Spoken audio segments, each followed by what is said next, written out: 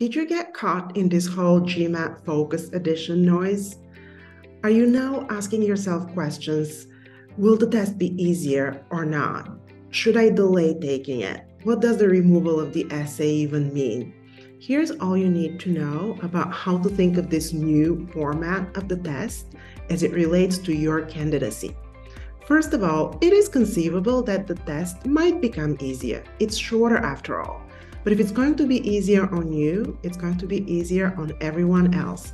So it is very unlikely that the test will become less competitive. And in terms of waiting to take the test until the new format becomes available, well, the only thing that should dictate the timing of when you take the test is when you're applying. Your MBA application deadline should be the driving of that decision.